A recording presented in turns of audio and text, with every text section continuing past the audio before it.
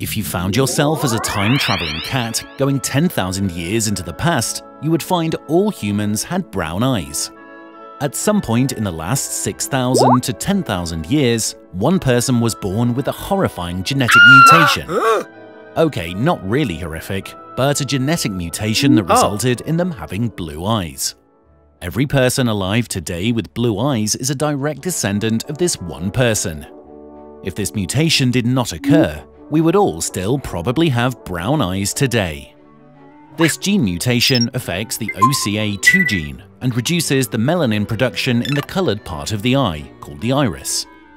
Melanin is a pigment, and the amount of it in our eyes is what gives them their color.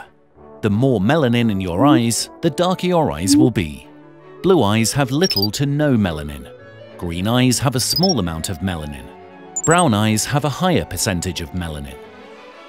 Eyes are thought to have been solely brown 10,000 years and beyond to help protect against the sun's damaging rays, when humans were predominantly living closer to the equator where the sun's rays are stronger. Blue is not actually the real color of eyes without melanin present, they are actually completely colorless. It all has to do with the scattering of light which gives them color. Watch our video on the subject to find out why this is. What color are your eyes? Comment below.